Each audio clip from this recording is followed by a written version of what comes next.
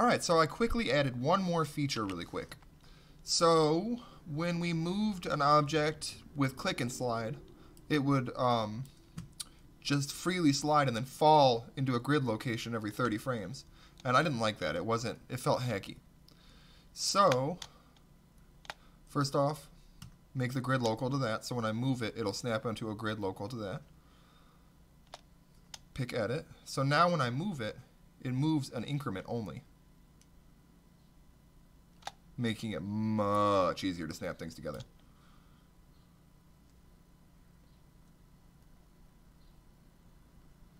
Ta-da!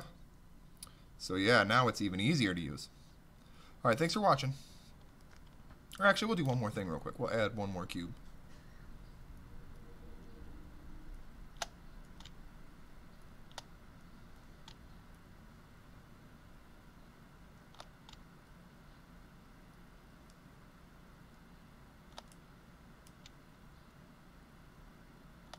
There we go.